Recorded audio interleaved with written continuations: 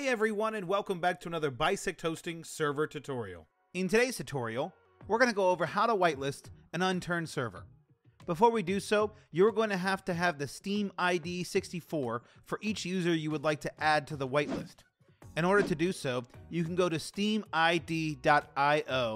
look up the player's name, and you are looking for the Steam ID 64, which you will use later in this tutorial. Admin access is also required to follow this tutorial, so I will have a link in the description to a video going over how to give admin access.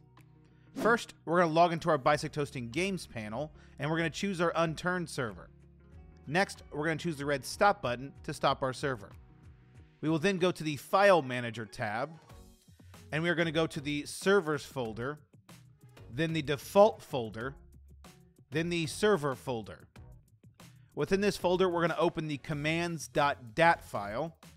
Once here, on a blank line, we're going to type whitelisted.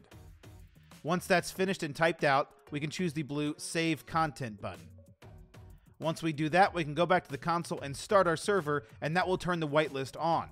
In order to add players to this whitelist, you can either go into the console, or you can also do this in-game, and you can type /permit space and then the Steam ID 64 / and then the tag.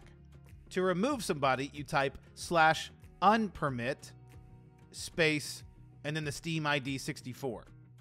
Lastly, you can type /permits and it will give you a list of whitelisted players. If you have any questions, check out our knowledge base, bisecthosting.com/KB, or you can submit a support ticket on our website.